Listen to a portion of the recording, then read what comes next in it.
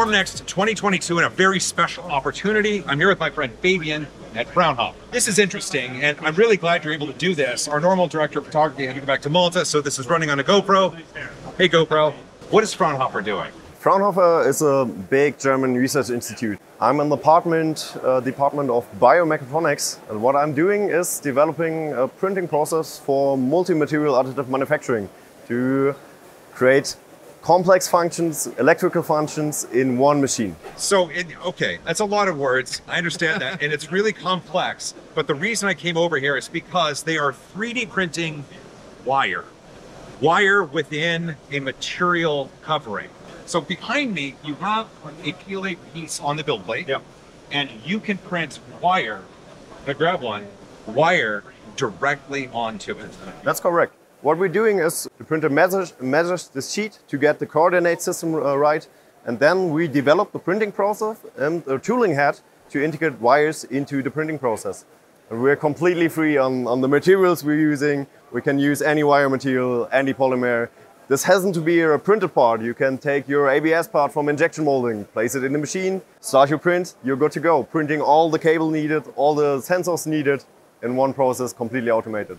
It's incredible how this does this, because the tool itself has a standard nozzle, yep. But there is is it a needle that the wire is being fed through? It's an injection needle we use. And what we're doing here is feeding the wire onto the part and then extruding a polymer up on the wire to encapsulate it. What we have here is a completely encapsulated wire. It's electrically safe, it's mechanically safe, it's perfectly bonded to the underlying surface, and we can do a lot of different stuff with this. This is amazing how it does it, and this is on a rotational axis as well, so the wire is always behind the nozzle. Yep. What's really great is when you're printing, it doesn't have to return home. Yep. It just keeps rotating no matter where you're going. So that when we have to print coils for electromagnetic actuators, we can print any coil you want. We don't have to stop anywhere. So this is game-changing tech, and we're going to show you now some actual examples of why this is cool, and this is going to blow your mind. Right now, you're hearing a sound. I can hold it up to my microphone here, and this is a speaker, yep. Fully 3D printed, all at once. Yep. In one go, without any manual interaction, and it works. And we can take it out of the shell. You see here the actor element was completely printed, and this is just the way you would build a conventional speaker. So what we have here is a single print process. Yeah, this is an ABS part printed directly onto a TPU film.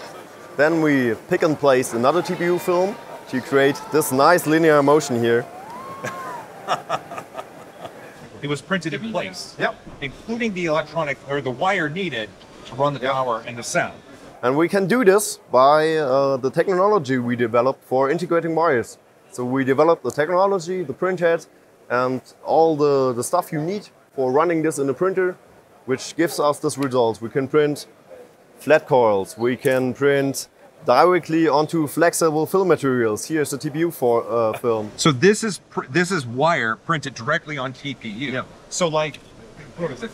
This part here, this was wire printed on the PLA, yeah. And so the container for the wire is PLA. Yeah. But here, because you're printing onto a TPU sheet, then the wire is contained within a TPU. So what we're doing is we're encapsulating the wire in a polymer, and we're always choosing the polymer according to the substrate material so that we can get an optimal adhesion. The other application that we were talking about really, it was another mind-blowing thing, because the example was this. This is a very difficult piece to print, yeah. Naturally. There's overhangs and there's curves, and depending on if you're laying it down in this planar way, then the stresses on the object could break it. Yeah.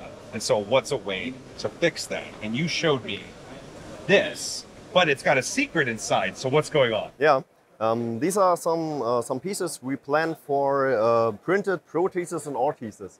So this is meant to secure your finger when you hurt yourself. Mm-hmm. And what you already mentioned, in the normal way FDM or FFF processes work, this would be a really hard to get part. And what we're doing is we're integrating our wires. What we can do best And here we integrated heating wires, and through these heating wires we can heat the structure. And we all know this, PLA, this is the PLA part, loses its stiffness at around 60 degrees. So we're heating it to 60 degrees, it gets like a TPU, it gets really soft. And what we can do, we can bend it around the patient, around the finger, fully individualizing the shape of the material, the shape of the part, and fixing it to your finger. And letting it cool down, it stays in the shape. See, that's mind-blowing, because when we talk about ways of holding, for example, a broken finger, a lot of times casts are, they're either water-based or there's gauze. Printed prostheses, printed ortheses are great, but for such simple applications, the process of scanning and of manufacturing the part is too complicated. It takes too long. It takes up to 3 to 5 days. And with this technology, we have a fully individualized part in 5 minutes. 5 minutes?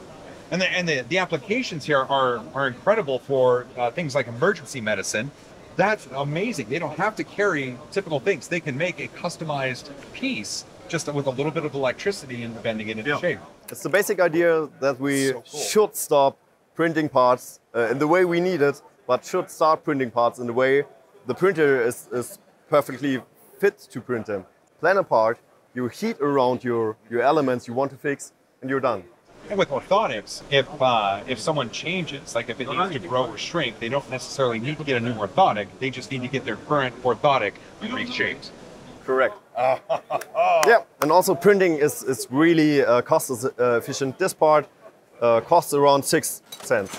6 cents? Yeah, in production. 6 cents. Yeah, but we don't stop there. We can, in this technology, incorporate any wire material we want. So when you have sensing wires for load sensing capabilities, we can print every function you want. When you have the right material, when you have the right substrate material, nearly anything is possible.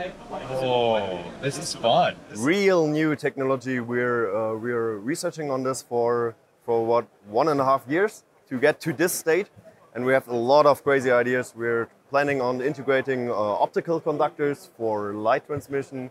We are planning of integrating microcapillary tubings for liquids.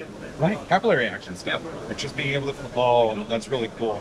Well, I know there's a lot of Formnext still to go, and people out there are going to be really interested in what we talked about. So there they are right now. Look at the camera and let them know where they can go to find out more information about this. I know the Fraunhofer Association is quite complicated, but you're going to do this. You find the Fraunhofer IWU online, and there you find us.